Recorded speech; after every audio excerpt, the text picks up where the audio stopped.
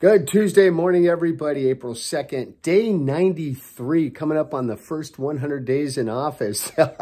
Oh, man. Hey, listen, I wanted to tell you guys, kind of to extrapolate a little bit on what I was speaking to the other day is, when challenges come your way, if your Monday doesn't start off the day the way that you'd like it to, if you didn't have time to prepare the night before for the next day's activities, to ensure you start the morning off on the right foot. Perhaps you're ad-libbing the day this very moment. Life's got you upside down. The phone's ringing off the hook. Kids are screaming. You've got to get errands done. You got to get deadlines met. Well, don't stress about those things. I know it's easier said than done, but what I wanted to tell you is this.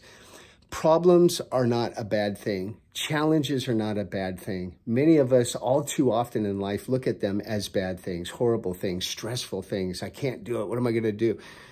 Yes, they are challenges, and yes, they have to be accomplished. Yes, they have to be addressed and taken care of. But one of the things that I learned is that iron sharpens iron, right? And as I have found ways to resolve issues and problems, whether they're my own, my family's, clients that I work for, the bigger problems that you solve, the bigger the blessing you can be to somebody, or quite often yourself, right? Find peace of mind and solace in your day once the issue's been resolved. And maybe even the bigger the problem you solve, the more money you make, right?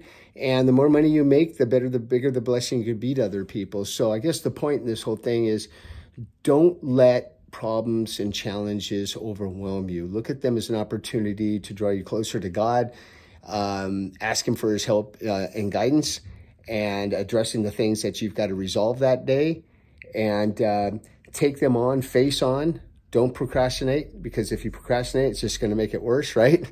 So be brave, be strong, go get yours today, and we'll see you tomorrow, man. It's hump day tomorrow.